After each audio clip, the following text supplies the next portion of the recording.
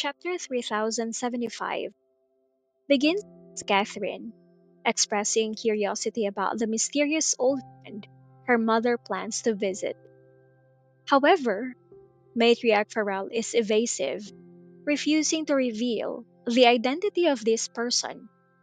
Instead, she focuses on instructing Catherine on managing the family's affairs in her absence. She emphasizes the importance of Catherine learning to handle the family business independently, as she cannot rely on her mother forever.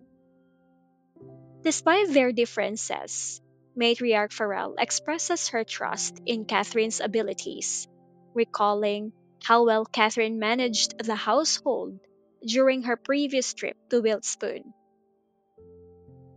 After Catherine heads upstairs, Matriarch Farrell is left alone with her thoughts.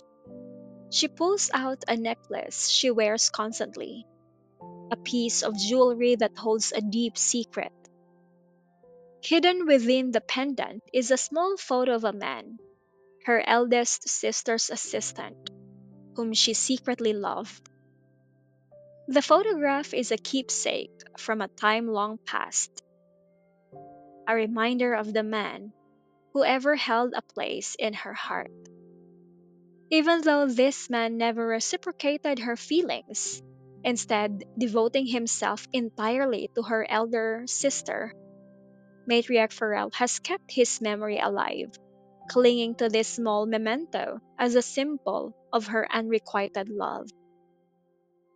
This man, who Matriarch Farrell loved silently for decades, was her first and only love.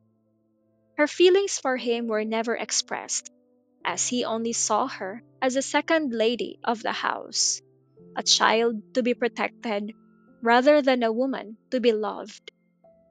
His devotion to her elder sister was absolute, and Matriarch Farrell, despite her power and influence, could never compete with the memory of the sister who raised her. Reflecting on her past, she acknowledges that she married Holden not out of love, but out of necessity. She needed a husband and children to secure her position and ensure the continuation of her hard won power. Despite this pragmatic approach to marriage, she has always harbored feelings for her sister's assistant, a fact that she kept hidden from everyone, including her family. This secret is symbolized by the photo in her pendant, which she has never shown to anyone, preferring to keep this piece of her heart locked away.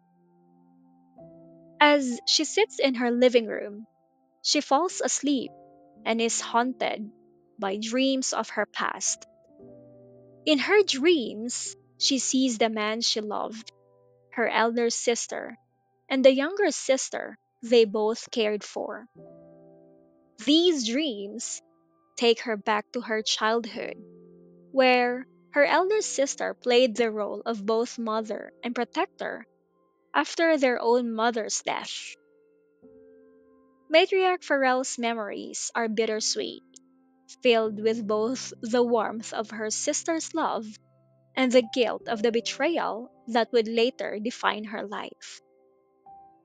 Upon waking, she finds her face wet with tears, a rare display of emotion from a woman known for her stoicism and strength.